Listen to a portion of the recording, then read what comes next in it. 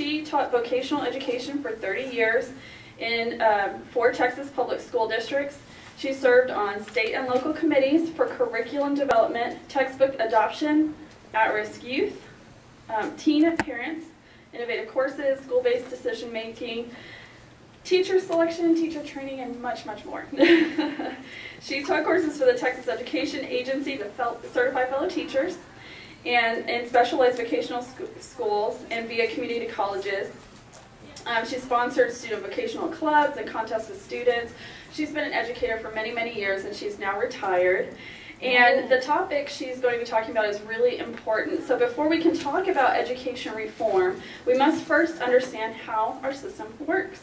We must look at the role of each layer of government, the money involved, and the power that universities, unions, judges, lawyers, and lobbyists have in our schools. Then we can see exactly where our efforts are needed to produce the changes we want. If y'all all join me in welcoming Colleen, and I'll hand it over to her now. I'm not used to students, you know, they're not really, you have to wake them up. I think y'all look like you pretty much know what to do. But like she said, I'm an old educator, been around for a long time. I actually am so old that I started before there even was a Federal Department of Education. So I watched it ruin education, and I have to warn you that if you're politically correct, you're not going to be very happy in here, because I am not politically correct. I no longer work for the state. I'm just a retired teacher. I'm not employed by anybody, so I can say what I want. You're welcome to quote me, and they can't do anything to me. So it doesn't bother me. I know we have so many people that go around, and they're so afraid to say what's really going on in schools, and I'm not afraid to say it anymore. So what I really want is for you to understand the overall concept, because so many people get bogged down into, which is how I started into this, they think they're going to go to their school board meeting and that's going to change their school system, and that ain't going to even come close. The way I got started is I was yelling at the television all the time. My husband told me I needed to do something besides yell at the TV. So I made him go March Washington with me on 9/12, and then we came back and it's like, well, now what are we supposed to do? So we joined a local Tea Party group that has become King Street Patriots, and after a while, after we had meetings and speakers and all that, somebody said, we want to form a group to reform education. So I'm like, okay, I'll go to that. So I go, and they're all talking about going to school boards, and I'm like, no, you guys, like, you're really missing the boat here. You don't. I realized they didn't understand the system, so that they couldn't reform it until they understood it. So I did a presentation for them on how the system works, and that's when they asked me to come and do it. And I've gone to a couple other programs and shown different groups, and it really is an eye-opener for a lot of people that haven't been in the system. I even had 2 teachers, they were elementary teachers, that have been going to work for 20 years, but they never knew how the other system worked besides their school, because they didn't teach a specialized program. I was fortunate, I taught a very specialized program. There were only 20 or 30 of us in the state that taught it. So when they needed curriculum development, they had to call us. We were it. And we had to select the textbooks and all that, so we got to see how the system worked. We had to train each other. We had to train the new teachers because nobody else was doing it. So I learned a lot from that, and that's what I want to share with you. What I did is I made an overall chart that I'm not real computer savvy, so it was kind of a few little corrections here and there. But on the back, what I did is I put all the different sites that I got information from, and I'm just rounding out the numbers. I'm not, you don't quote me, you said it was 7 million and it was really 7.2 million. I'm not worried about that. I want you to get the whole idea of where the money's going and how much we waste. But before I get you too depressed, what I remind you of on the top of this is really the voters. We put all of these people into their positions by our voting. Now, I must say that some of the people I didn't vote for, but I also didn't go out and campaign. I wasn't politically active before. So we put these people in positions. We either elected these judges, or we put somebody in position that actually appointed those judges. So we have nobody to blame but ourselves. But we also have the power of the vote to put people in there to fix it all. None of this is permanent. We can fix every bit of it. What I'm going to do is start with federal government, because there's 3 branches of education. And notice the teachers and the students, people that we should care the most about, are over here. But most of the other stuff is over here.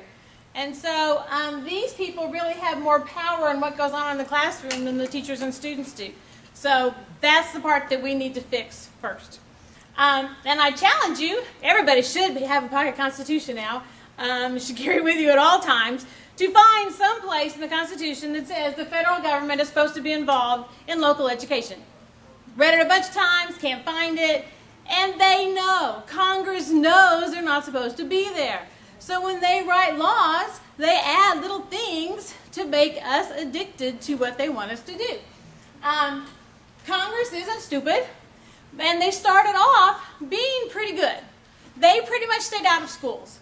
Back in the 40s, they realized that some people needed help with money, some of the rural districts, especially ag and home ec, because they're expensive for schools. They got to have ovens, you got to have sewing machines, you got to have places to put the animals, you've got to have travel for the ag teacher to go to the farms and all that kind of stuff to help with the farm animals. So that was expensive, so the federal government offered grants for rural school districts to have extra money for the supplies for those programs. Nobody complained about them, everybody liked them. It wasn't even until Clinton's administration was the one that first took all the funding away for home ec education. They left the ag, but they got rid of the home ec. But it's been around for years and years and years and years. We've gotten to where there's so many of them. I gave you websites you can go to, but you can go through and just go through all these different laws that get passed. There's earmarks in there for all these little things. One that everybody still uses is Perkins. Perkins is the vocational grant money. And that's started off very small, but the federal government is really into helping. But good thing about Perkins is Perkins doesn't have a lot of strings attached, but it is federal money. Then there's even gifted and talented money. There's a law, I forgot the guy's name, it starts with a J, but they only get $7 million a year. They're pretty wussy. There's a whole bunch of them. So you could go through and just start adding up, $100,000 here, $2 million there. And once they get started, they don't stop. But they just go through, and so there's all these little ways that they get the money in. The federal judges, though, actually had the biggest impact.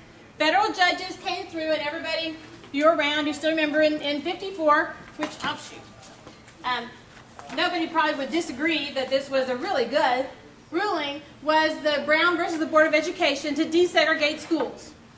And because of that ruling, we couldn't have schools segregated by race anymore.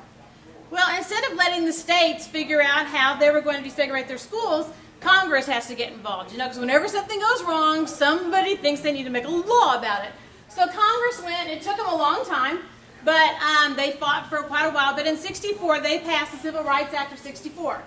And it was to desegregate into 4 schools to do what they want. But Congress knew that there's no place in the Constitution that they had any authority to do this. So if you read that, it says, prohibits discrimination of race, color, and national origin in programs and activities receiving federal financial assistance. That's how they control the states, is with money. That's why you see Obama right now, they're trying to force states to take their money, and then once they have their money, then they say, okay, you got to have these standards, and you got to give these tests, and all that kind of stuff. If you don't take their money, you don't have to do what they say. So it's like a rich grandfather trying to force you to control the family through money. So that's why if you look at all these different things, that's what it says, through money. And it's different. We can't, we all know you can't discriminate. That's, with race. But that doesn't mean that they have any right to tell you how to run your schools. So there's 2 things they can do, is they can stop your money, or they can stick the Department of Justice on you. That's all they can do. But LBJ was smart. I didn't really like the guy, but he was smart. He knew that one of the best things he could do is he's got to get federal money, more and more federal money in those schools, so that they can pass laws and control them, to control everybody in the states. So the big thing they did was the federal lunch program. Before that, it had been a small program where through the ag department they gave commodities. A lot of you are old enough like me where you'd go and you get cheese and butter. Our schools would, I used to see this big chunk of butter that the cafeteria ladies would get. Private schools, public schools, everybody got the commodities back then. Well, LBJ made it big, and it was like 66 or so, turned it into federal money for free and reduced lunch, you know, to help everybody, all those poor kids, so they can have a hot meal. Well, what happened is once you get to schools, now we've got the federal money so that they have to do what you say. Now it's grown to a $10 billion a year program, and many of these people also qualify for food stamps. So they're getting their food stamp money, but then they get their free and reduced breakfast and lunch and now snacks after school. And there's actually been legislation in the state legislature trying to get dinners at school, but it hasn't passed, thank goodness. But the idea is that kids are going to be addicted, that you have to be, you know, the school is sponsoring everything and supplying everything for everybody. Another one that they do, oh, I thought this was really funny. This one is my favorite, though. You know, they know that they can't justify this stuff. They're not supposed to be involved. So what they did is the new one, you know, we've all been saying, where in the Constitution are you supposed to be doing this? So they added this now in the new, the National School Lunch Act. It is hereby declared to be the policy of Congress as a measure of national security to safeguard the health and well-being of the nation's children, and by having the new free and reduced lunch yeah, every once in a while they do go, what do you call it when they resubmit it for money? Anyway, whatever that's called in Congress. It's like, oh, national security, and that's just too funny. But then they also, at the same time, in the 60s, LBJ started Head Start. It was supposed to be kind of like the Montessori program had been in Italy, where we're going to help kids who don't get a lot of help at home learn how to go to school like the other kids did that had been successful. Now, Head Start is a $7 billion program. We average over $7,000 a kid per child per year. And you would think the test scores would have skyrocketed, because from 66, those kids have already gone through school, and then they've had their families who now went to Head Start and went on and on and on. Now Head Start is like this whole conglomeration. You look up Head Start in Texas, there's like this whole conglomeration of Head Start stuff. People are making a living off of Head Start, training Head Start people and all that. It's just a big scam. No test scores have improved. Basically what it is free daycare. Let's see, then what do we do? Oh, then the best thing that came along, I think that's the only thing that Carter did where he was just so proud of himself while he wasn't hiding in the White House, was he started the U.S. Department of Education. Before that, education is left to the states. So he actually came up with a cabinet position, the Secretary of Education. The largest part of that now is the Office of Civil Rights. And what it is the Office of Civil Rights has 6 laws that their lawyers are supposed to enforce around the United States. And it's the Civil Rights Act of '64 and a couple other ones, and I have that on there for you. The 504 Rehabilitation Act, all these different things. And it sounds really good. And it says to prohibit discrimination in federally assisted education programs. So our tax dollars pay for 12 offices around the country with 650 lawyers and staff whose job is to sue states and local districts who don't comply with what they want you to do. So we pay the lawyers, and we pay the state lawyers and the local lawyers to fight each other with our tax dollars so that they can stay employed. And you're like, this is insane. I mean, it was totally insane. But it's all to keep us from, Are you saying 650 plus staff in each office? Or total? No, total. There's 12 offices around the United States. And a couple months ago, I looked at their website, and they had 24 openings in the Department of Education, and 11 of those were legal openings in the Office of Civil Rights. That's how they control everybody. And if they will not only take away anything, we take away your free and reduced lunch money, you got to close your school cafeteria, you're in trouble. You want to scare a principal in Texas, say, oh my goodness, we're going to take away your free and reduced lunch money. Do you know how much they spend annually on the Department of Education? I'm going to give you that in a second. Okay. But I gave you the website too. Right. They're very proud of it. I think it's hysterical. The Department of Education budget last year was $64 billion. One of their, wait till we get to stimulus. One of my favorite things they do, they do initiatives, you know, where basically, because I was in teaching for so many years. I'm 15, I got to talk really fast. Okay, the president, you know, whoever gets elected every 4 years, they appoint another Secretary of Education.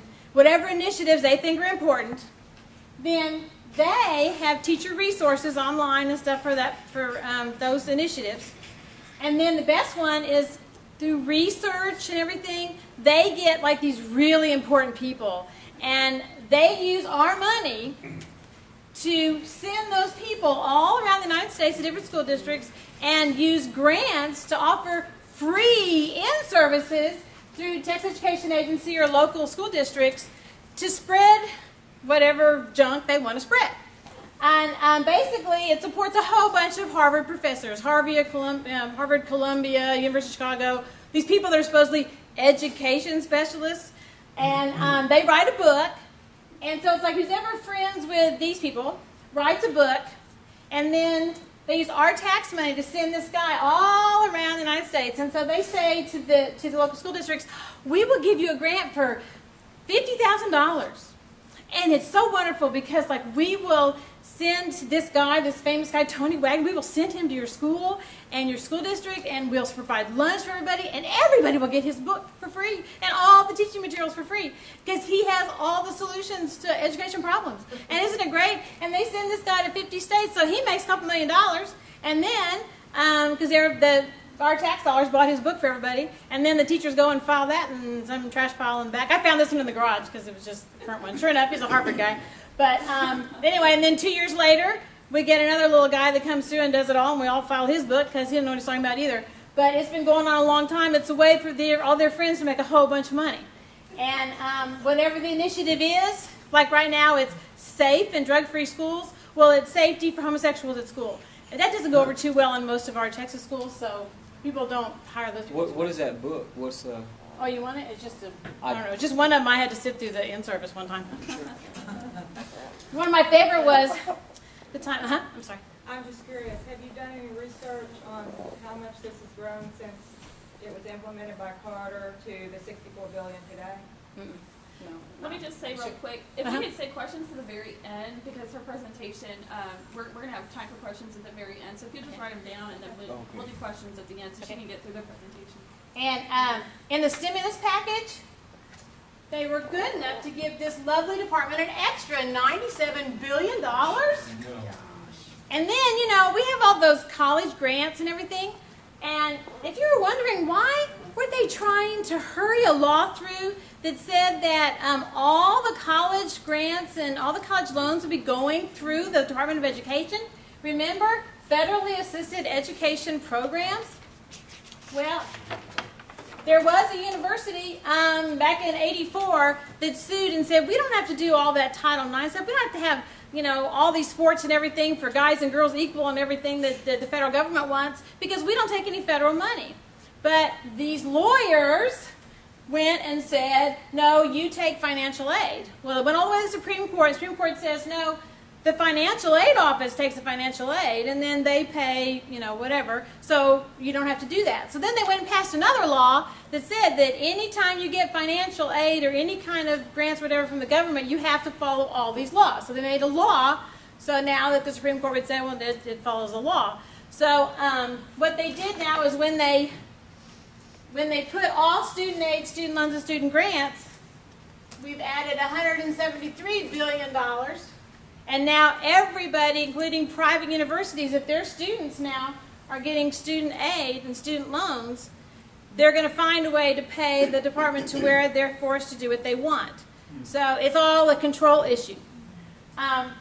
If you look at their budget for next year, if you look at what Obama has, what he says in his 2011 budget, he's asked for $225 billion for this department.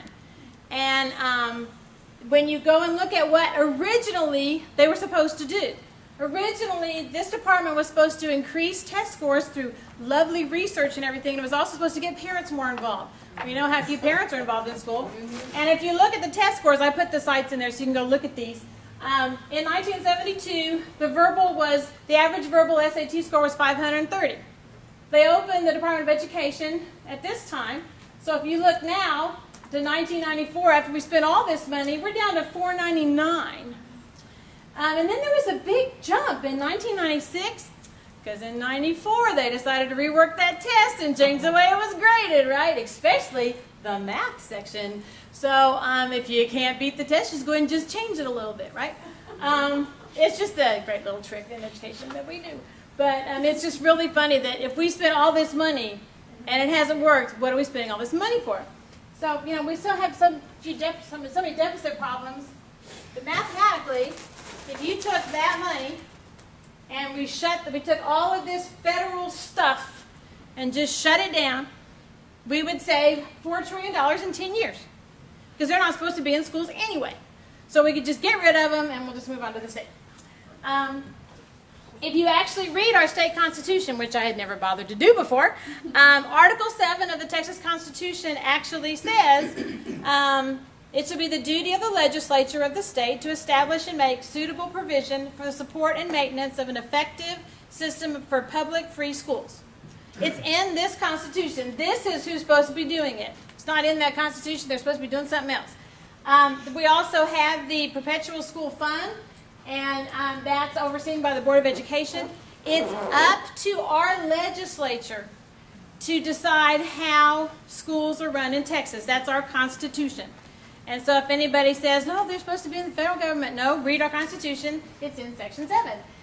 The way it works is the legislature actually makes the Texas Education Code through laws.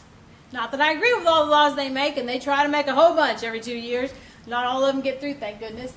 They're also responsible for school funding. But then we have the state judges come back in, and that was a judge ruled that the way we were doing funding was illegal, so we had to make sure it was more equitable, so he made us change it. So it's who you elect for judges and who you have appointed as judges that can make a big difference. They can overrule half the stuff we want to do. So they're really responsible. If you're not happy about something, it's your legislature who did it all. They're the ones that are really in control. They're the ones that allow us to elect a state school board. That's how they have it set up now. And the state school board, basically, the legislature figures out, let's say, they say we need 4 years of math and 4 years of science. Now it's up to the State Board of Education to have hearings and all that of what is chemistry in Texas. What is going to be required in our chemistry classes to count as a year of chemistry. Then it's up to the Texas Education Agency, TEA for short, run by the Commissioner of Education, who's appointed by the governor, who we elect, to decide if a school is following that policy or not. They're like the police enforcers. They're the ones that say, no, that, you know, what you're doing over there, you're, that teacher is not certified and all that kind of stuff, you're not complying. They're the ones that are the enforcers, and then they will say, no, that this school is not certified or whatever they want to do, whatever they're enforcing. So if you're not happy with something, it's a legislature. The State Board of Education, we've heard so much about them lately. Those poor people, they've really been through heck this year. But they're the ones that spend all the hours to make sure the details are right. And then these guys go and enforce it. And these guys kind of can enforce it according to how liberal or conservative they are. They generally tend to be a little more liberal. They're also the ones that they're controlling Head Start money in the state of Texas. They're putting the regulations, do you qualify? If you ever want to make yourself really sick on how money is wasted, go read some of the Head Start regulations. You know, we want to make sure that you can identify like 5 letters before you get to kindergarten. Well, duh. What kind of, I mean, we're spending all this money, and I think you did a little more than that before maybe after you've been there 2 or 3 years. That's kind of a little much.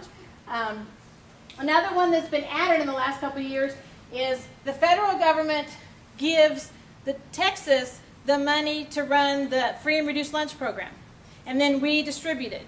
When Susan Combs was Ag Commissioner, she added a whole bunch of rules and regulations to that. So if schools don't follow that, they don't get their free and reduced lunch money. So now the schools have extra burden. They have what the federal government says, and now what our Ag Commissioner has added. So that's when we lost birthday cakes in schools and all that. If you were, you know, all of a sudden one day you couldn't bring a birthday cake anymore, it was all because of Susan Combs' Ag Commissioner. And we still haven't gotten our rights back on that one. But if you have a bunch of high school boys And you could, before we could bribe them with like those really cheap ice pop things, you know. If you get everything on Friday afternoon in the summer, if you get all your homework in, you can earn an ice pop. We can't do that anymore. That's illegal, or the school will lose their free and reduced lunch money. So I mean, it's everybody attaches stuff to that free and reduced lunch money to make sure that they're controlling the schools to do what they want. Let's see. Right now, our budget is about $33 billion. It's a huge part of Texas money. Huge part is education, because that is generally what the state spends most of its money on. We have about $4 billion of that is spent on, they're estimating on illegal aliens that we're educating. We're spending the money on that. About $200 million is on bilingual education. If you pay attention much to bilingual, you know, it doesn't work. We started in 1973. Kids are still leaving high school not able to speak English. It doesn't work. Every year somebody in the legislature tries to pass, we're just going to spend more money on it. It doesn't work. Even California doesn't do it anymore. That's when you know it doesn't work. When they quit spending money on it, you know it's bad. But what they know does work is when a child comes in who doesn't speak the language, we teach them the language first. And then we start them in algebra and stuff with that language, instead of having them go to algebra class when they don't understand what's going on, and then having some teacher translate it into Spanish for them so they can get their algebra done. It doesn't work. It works much better if we spend 6 months teaching them the language and then letting them go catch up on algebra. It's a lot faster and easier. But we fight in the legislature about it, and they just keep funding it. Right now we have about 4.5 million students in Texas. And when you look at how it's broken down by race, and it's broken down by economics, and if they're special ed or not, that's because of all the rules these people and these people put on schools. Schools don't want to sit there and count kids by their race. And if it's a boy who's Hispanic and a girl that's black, we have to do so much paperwork on splitting everybody up, and if they have a baby and if they don't have a baby and how many babies they have. And I mean, it's insane. It is totally insane that, I mean, it's crazy. But it's all this time and money you spend because these people tell you that's important. And it keeps the teachers and administrators from actually getting to teach anybody anything. I did the years 07, 08 just because then there wouldn't be any stimulus money in it. The state of Texas says we averaged $7,000 a kid, but that doesn't include all the local extra money that people put in. Is that annually? Huh? Annually? Yes, annually. We had almost 500,000 kids in bilingual education, and they said, well, it's only $450 each. Well, it adds up to, $200 million. That's $200 million of our tax dollars in a program that we know doesn't work. I actually had students who were born in this country who, when I had them as a senior in high school, were still going to bilingual. They still didn't speak English. Because why bother? You just go to this class over here and somebody translates it for you. So we just pay those people. Makes a lot of sense. Oh, that's not it yet. And also, only 1/2 of all this money actually goes into educating the kids, the actual curriculum and the actual teacher, student, something that the kid actually learns that they might see someday on the test. Because of silly things like this. This was a law passed in 2007 by our lovely legislature. Requires districts to adopt and implement a dating violence policy that is to include a definition of dating violence, including intentional use of physical, sexual, verbal, or emotional abuse to harm, threaten, intimidate, or control another person in a dating relationship. And it goes through all these requirements that it has to have. So that meant that when school opened this year, that next year, schools had to have a dating curriculum, and they got to figure out, okay, where's it going to be? What class is it going to be in? How is everybody going to get this? Is it going to be through counselors? Somebody has to take their time and their money that they were supposed to be doing something else, and now you've got to have a dating violence person in your school that you've got to pay. So it's really stupid. They keep passing laws to make schools become some kind of social service. It's just insane, and that takes away from teaching. Now, when is the teacher supposed to teach this? You know, cut back again. Okay. Another thing they do is we have TAX, which is the essential knowledge and skills, which is the State Board of Education has identified exactly what everybody needs to learn, and then we have the testing, exactly what everybody needs, what they're going to be tested on. But then there's a school rating system on this stuff. So these guys are going to be judged on how well the kids do on that test, and it's big money for them. That's their job. So do you think they're really going to be worried too much about anything except this stuff? So they take the money we give them and they spend it on making sure that kids are doing well on this, and whatever else happens is kind of okay. You're certainly not going to discipline somebody and send them home if what matters really is that he needs to pass that test, because there's a point system and it's a percentage and it's all of these subgroups and everything that we have. You have all the different socioeconomic subgroups. So if you have 100 Hispanic boys, you can only have 4 of them fail one section of that test, or you've gone over 4%. So you already know these 4, they failed everything, give it up. But here's these other 2, that they're on the borderline. So we're going to take all our time and money and we're going to put it into those 2 boys. The other 96, whatever, 95, well, 94, they're okay. You know, we're not going to spend a lot of time getting them above grade level. We're going to spend our money on these 2, because then we will keep it at 4% and we will be a recognized school. So the teacher, they have all these meetings where they sit and look at charts on which kids are going to keep us at 4%, because that's the system. And it's all invented by these people. And that's because, do you think this guy is a teacher? No, he's a lawyer. All of these people are lawyers. And I have a brother and nephew that are lawyers, and that's how they think. We see a chart and we can judge it that way. They can't think any other way. So they make all this stuff that makes sense on paper, but it doesn't work when you got 100 kids sitting here. Anyway, I told you I wouldn't be politically correct. Also, when you talk about the budget, we have 290,000 teachers in the state of Texas. Remember, we had almost 500,000 kids. The average teacher salary is $50,140. The highest teacher paid in Texas makes $105,000. I wish I knew where that person was. It certainly wasn't me. But highest superintendent's in Dallas. That guy, so he can play golf and go to lunch, he makes $328,000 a year. And I love the laws they passed. It's so funny. We have all this money. You would think that the teacher could have some money to spend in her classroom on what she needed for her kids. Well, no, that doesn't work that way.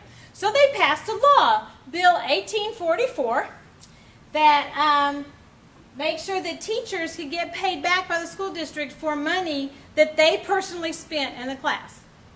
And that, if each teacher spends $25, that means it's going to cost taxpayers an extra $7.4 million a year for the teacher to have some supplies for her room. Well, we're already sending $33 billion.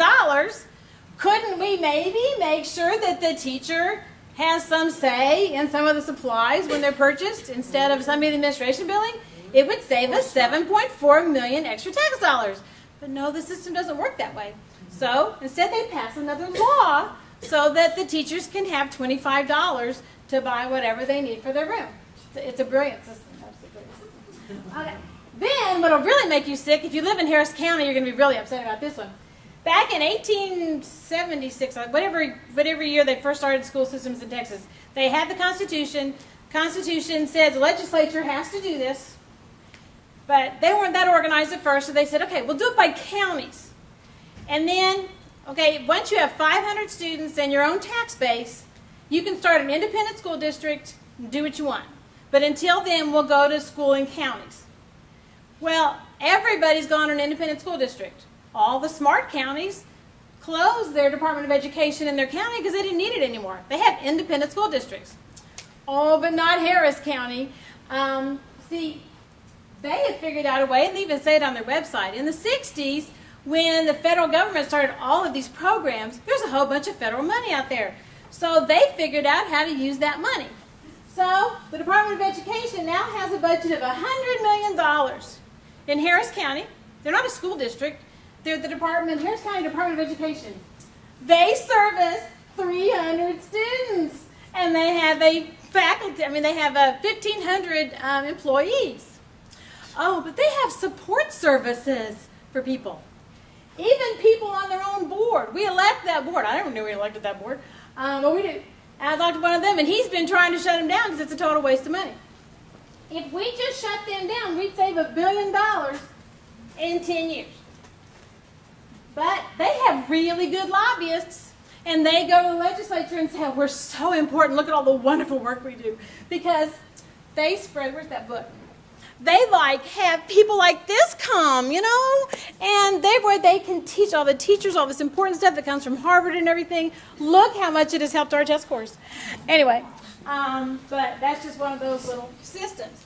What I do is I live in Cy-Fair ISD, so I'm using Cy-Fair as my example. I left on your resource list where you can go in and find out the exact salaries, and it gives you the names of everybody that's employed by the state of Texas, including the school districts, and find out how much they're paid in your area, in your district. But when you get to local school districts, our local judges, of course, can overrule anything. We elect our local school board, which I hope none of your school board members, I don't want to insult anybody, but that's pretty much a joke in most places. People are really nice. It is so nice of them to volunteer. But most of them are not educators. They're not willing to stand up and say, this is a bunch of hogwash. So they go to these meetings where they have school board associations, and so they go and they train them and they teach them how to be school board members, which is basically learning how to just do whatever the superintendent wants. And so they all go and they learn how to run a meeting professionally and how to sit there and go yes and how to vote properly and all that kind of stuff, the rules of order. But nobody ever stands up and goes, hey, we're throwing money away here. I did work in one place where we would actually call, that school board members would actually give us their home phone numbers, and we could call them and say, we're throwing money away over here, and stuff like that. And they actually, it was a great working system. We don't have that same superintendent anymore, so that was gone. But I actually saw it work once, and it actually did work. Then they hire a superintendent. And if you ever look at the news, superintendent stays around a couple of years, and then they buy out his contract because they get mad at him. And so superintendents, it's a great job if you can do it because you go to lunch, you go to meetings and all that, and then you get your contract bought out in a couple of years, and then somebody else pays you more money to come and screw up that place. Anyway, and I only went one place where the superintendent ever visited a classroom, unless there's a photographer there. They're kind of like Nancy Pelosi or somebody there. They show up for those things. In Cy-Fair, the superintendent makes a salary of $268,000 plus all of his benefits. But they work so hard. He has to have 7 associate superintendents at $150,000 a year, which is over $1 million of our tax money. Then we have to have assistant superintendents, which are right under the associate superintendents. So we need 12 of them, and they make average $115,000 a year, so we're over $1 million already again. And they have really pretty buildings too. Their offices really pretty inside. And then we have 37 senior directors at an average of $100,000 each, and that's what, $4 million. Then of course we have to have our lawyer. So I guess that's pretty low. If you're a school lawyer, you only make $165,000 a year plus benefits. And then out of the 30 top paid people in the district, 7 of them were principals. And the highest one was $122,000. I want to be a principal there. Anyway, you see why a lot of times what happens, and Ailey, read up that on Sac School District, it's one of the worst. They pay people higher salaries to get them to stay. And one of the things, if you look at the way the teacher and the retirement system works, is your top 3 years of salary are averaged together to get what your benefits will be when you retire after you've had your 30-some-odd years of service. So you go to some place who pays more the last 3 years, and you stay 3 years, and then you retire at a higher salary. So you don't really care what happens in the school district. You're only going to be there 3 years. You don't know those kids. You didn't teach all of, their family and all that kind of stuff. It's just the way the system works. So you get a lot of principals in some of these higher paid places that are there for their top 3 years. And then they're ready, they come, they're, when they're near retirement. A really interesting idea. But my favorite of all, which is the most corrupt system in the, started from the federal government, of course, is special ed. In the special ed office in our district, there are 59 people who have phone numbers and emails in the administration office. Only 59. I didn't get all of their salaries because it's a variety.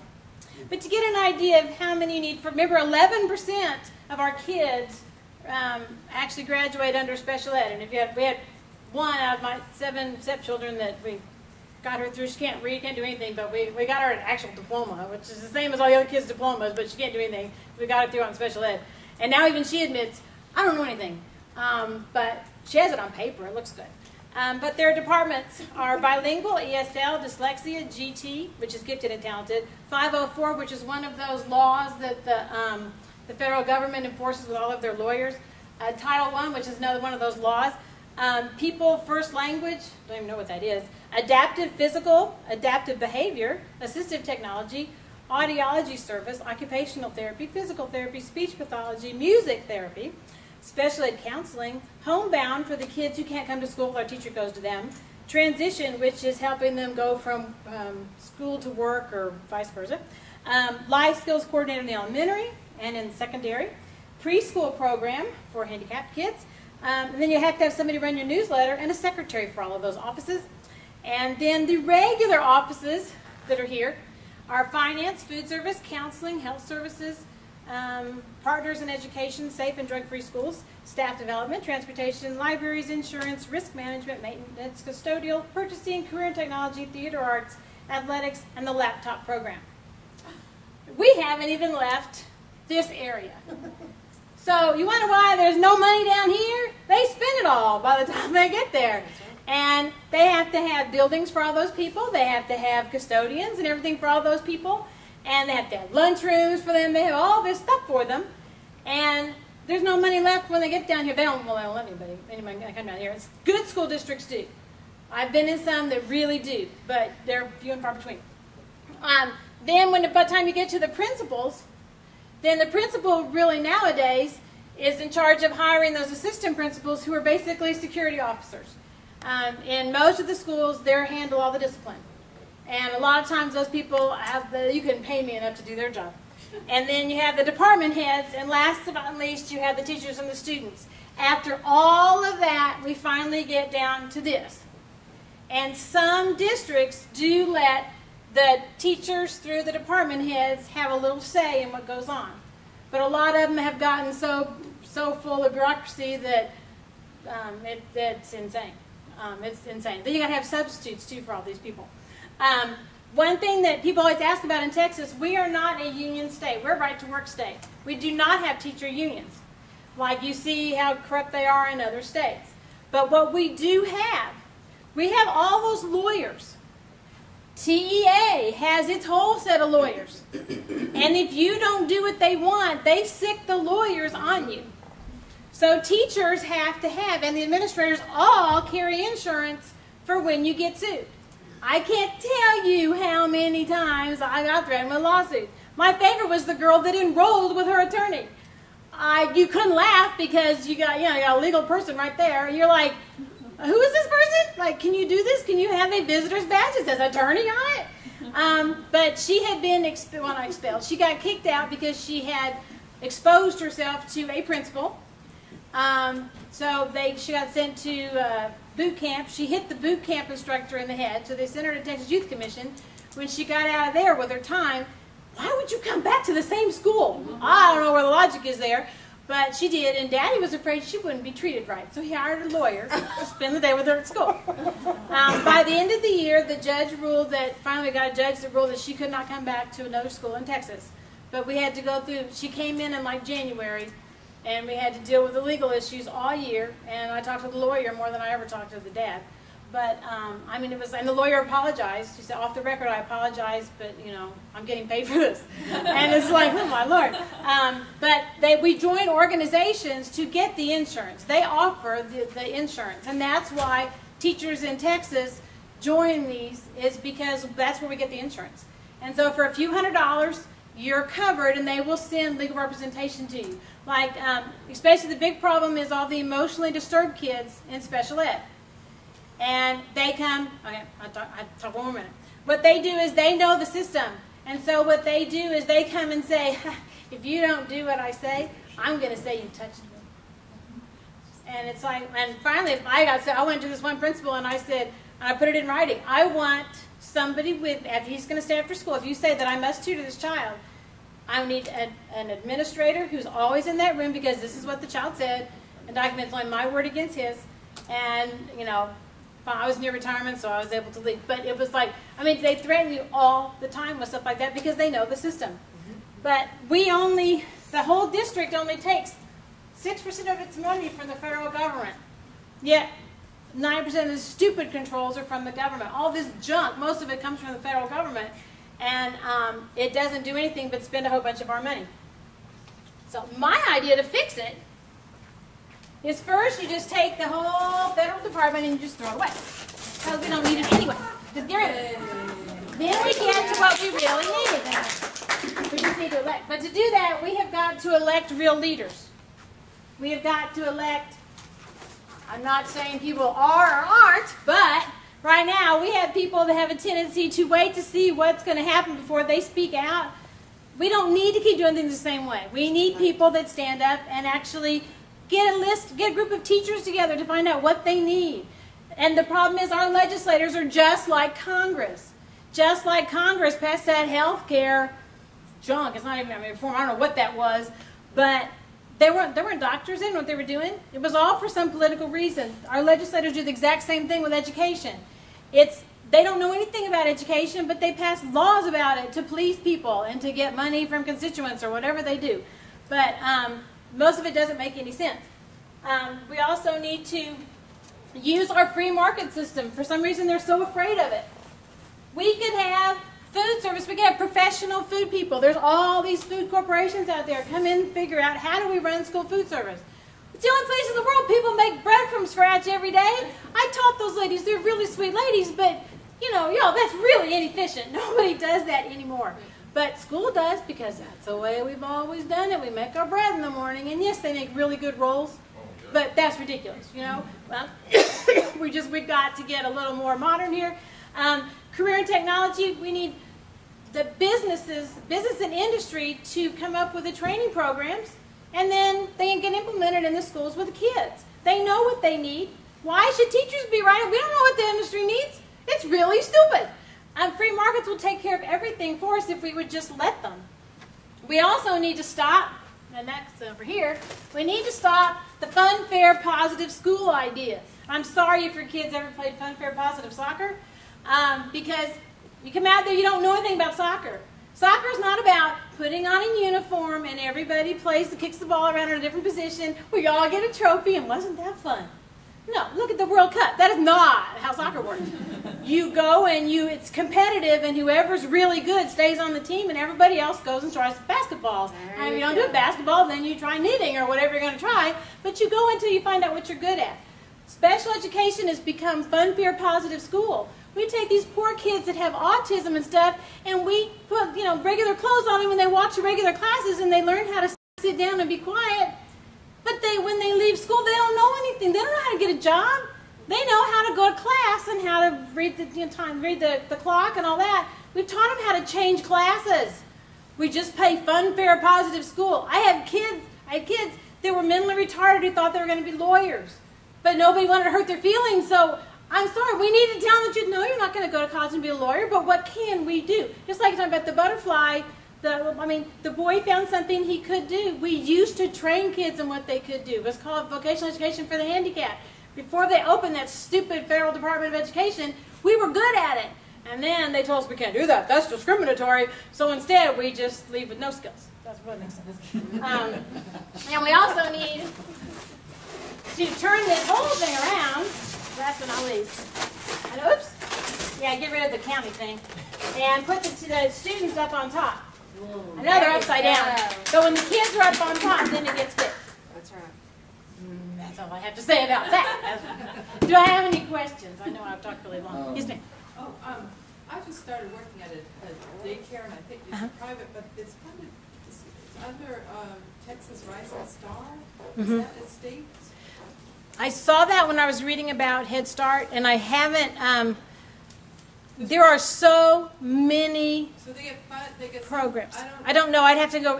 If you, I'll read up on it if you want to give me your email, and then I'll email you. Because one thing they have in the, I mean, They probably get free and reduced lunch money and stuff like that. Well, I think they get money for equipment or something. Yes. One of the other providers said that everything has to be labeled, and everything's labeled: doorknob, door, table, even in the nursery. That's And because by those are federal regulations. Yeah.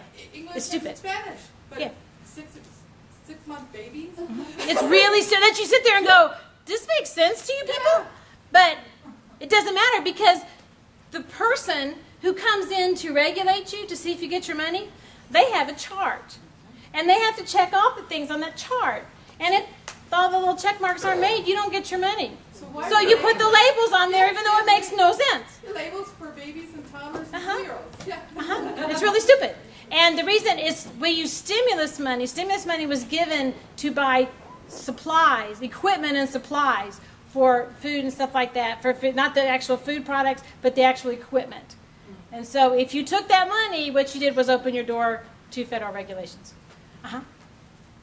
In 2001, I had a Rip Van Winkle experience when I returned to public school as a substitute teacher. Oh, that's crazy. After 44 years. I won't even do that. And it was a very enlightening experience. So my question for you is, what do we do about regaining control of the students? Well, that's Because where... of the students I encountered in every class, It's horrible. a significant proportion of every class were determined to make sure that no one else in the class learned anything. That's the trash has taken control. It's just like the border. I mean, you have the good people have moved away because the trash is there. Just like in Arizona, they just say, "Well, don't go over here. There's all this violence, so just don't use that 80 miles." Well, that's insane. It doesn't make sense. We have hundreds of students showing up voluntarily for the Dare to Dream program in Waco, Texas. We just won the Golden Apple Award for Partners in Education. With You have a good WISD. principal and good superintendent? We don't take no money from we're completely privately funded. We meet before school starts, so these students are showing up before school to be a part of the program. Basically, we find out what those students' dreams are, never mind whatever they're learning in school.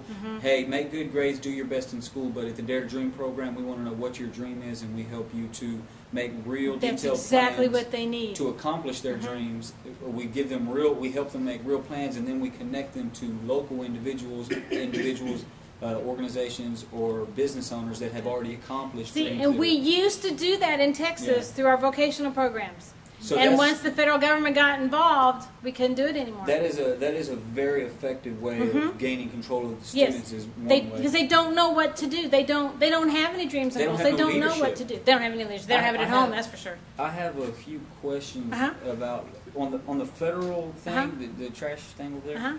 It's the $173 billion. Is that's the stimulus this year? That was for grants and student loans and all that kind of stuff. Okay, and then what is the date law over here? What is that law called? Do you know the name of it? It's I put it. I have it on your. No, I'm sorry, I don't have it. That one's House Bill 121. And then. I gave you the website, so where you go through the legislature, and you can put date, violence, or whatever, and it'll give you the law. And then this system here, you have it's upside down now. But the 7, the 12, you don't have to turn it over. Okay. The 7, the 12, the 37, these individuals. This is Cypher Independent School District. That's not congruent with. I mean, that's not the same. I gave you the website where you go in and put in your school district, and you can look at what everybody's paid in your school district. Okay. I just chose mine. Cypher is a large district. And that is which it just visits. It's one of the last ones. One of the last ones. Yeah. Texas Transparency. Probably. I think I wrote it on there. There it is. Government employee salary. Okay, cool. Yes, ma'am. Thank you. I can't see them right now, but the pink numbers in the middle, can you go back over there?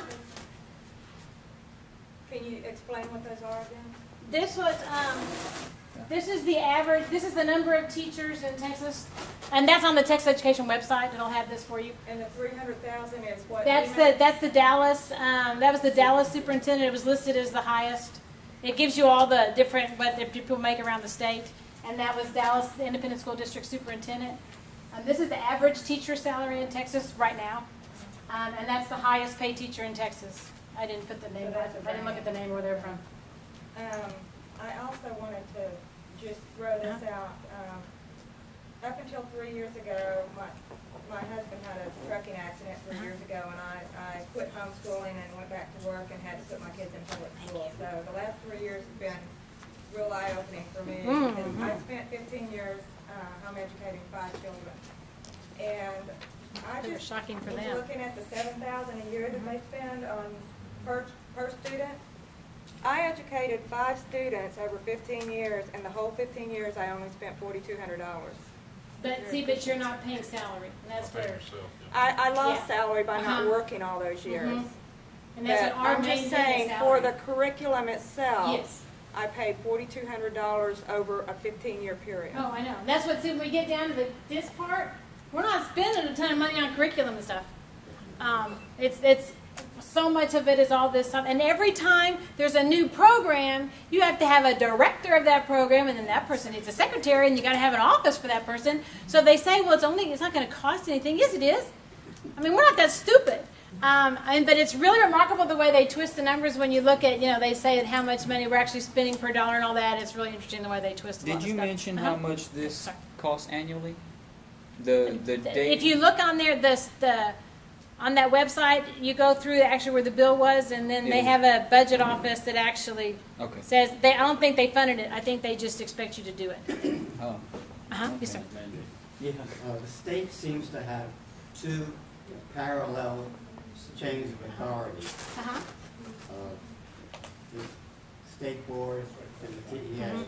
Is that a problem? Do they conflict with each other? No, the TEA can't make decisions. The TEA does. These people set up the details and the guidelines. TEA is the enforcer. TEA talks to the schools and says, like they put on their website, this is the curriculum that these people have produced, so this is what you must teach. These people are just volunteers. They don't have time to go and make a website about all that stuff and everything. So these are like the little worker ants doing what these people have said needs to be done. Do they do it?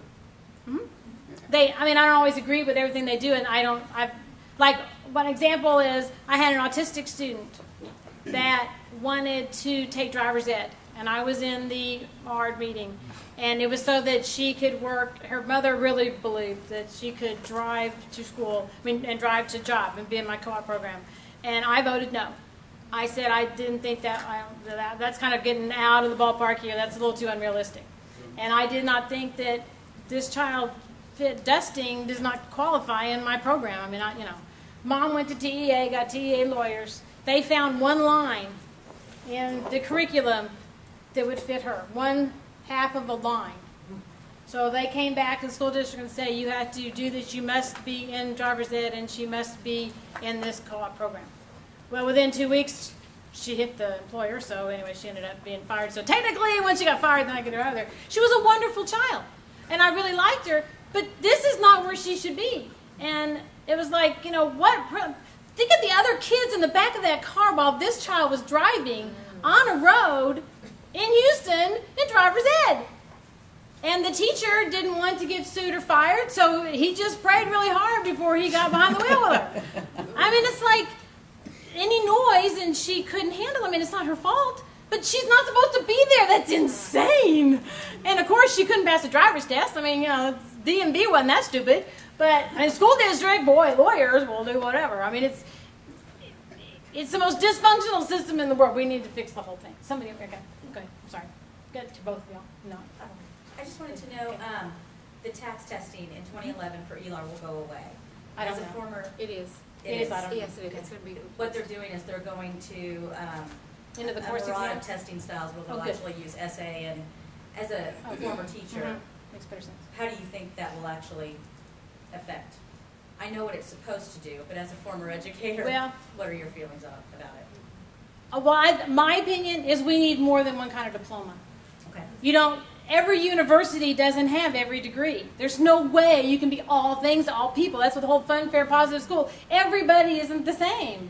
So if you have a kid that's terrible at math, she's a regular student, but she is awful at math, we could probably get her to where she can do enough math to survive in life, but she's never going to be able to pass word problems in algebra. Doesn't mean she can't hold a really good job and maybe she's awesome at interior design. We could still get her a diploma that says on there that she didn't pass the high math level test and she goes on to whatever career it is. Why does she not get a diploma? It's really stupid. So that's why we're having to change the testing system, because these kids get to high school, you have one flaw, you can't get a diploma. Yet if you get in special ed, which I did, I used the system to get my youngest stepchild through the system. She has a diploma. I knew the system, I knew how to work it and all that kind of stuff. And she says now, she's 24 years old, she says, I don't know anything. I can't go to junior college. There's no way. She goes, I don't know anything. And I'm like, I know, but hey, we got the diploma, you know. I mean, it's just really sad. But do I need to shut up? So I need to, it's, okay. It's 2:45 right now, but Colleen, if you're willing I'll to stay stay after and around- talk to anybody. Exactly, if there wants to. we'll need to go ahead and clear out, so if you want to meet with folks in the hall, that's Okay. fine. And, Thank y'all so much. I think every legislature should have to be a substitute. I think that would be hysterical to make them substitute 1 week a year in a high school. That would do it. Middle school, they're calling it now. Oh, I only taught in Central Radio, so I can take her side there. Ducks on water. It's very micromanaged. You know, we're all going to do the same thing.